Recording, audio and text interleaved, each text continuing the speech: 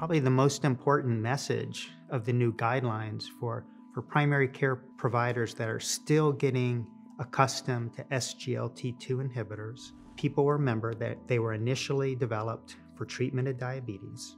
And where we are now is that they are so beneficial to the kidneys that we recommend using an SGLT2 inhibitor for anyone with diabetes and chronic kidney disease.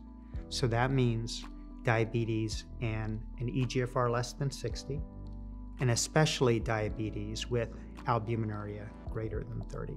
Our primary care providers may also remember that these agents are useful for heart failure, and at this point we're using them for heart failure with reduced ejection fraction or preserved ejection fraction.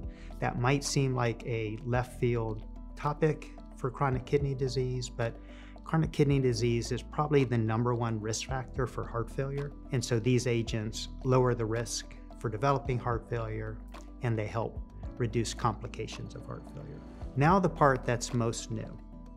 For patients without diabetes and they have chronic kidney disease, albuminuria determines the importance of the SGLT2 inhibitor. Our community has not been in the practice of measuring albuminuria in these patients, but it's especially important with the use of SGLT2 inhibitors.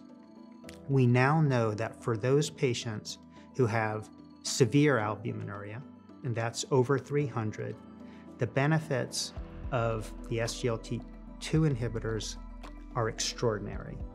The reduction in risk of progression to kidney failure is on the order of a 35% relative risk.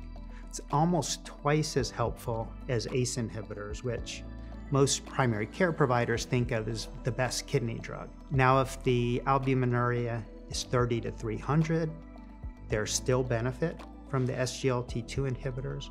Not quite as extraordinary where it's a mandatory use, but we suggest that they be used.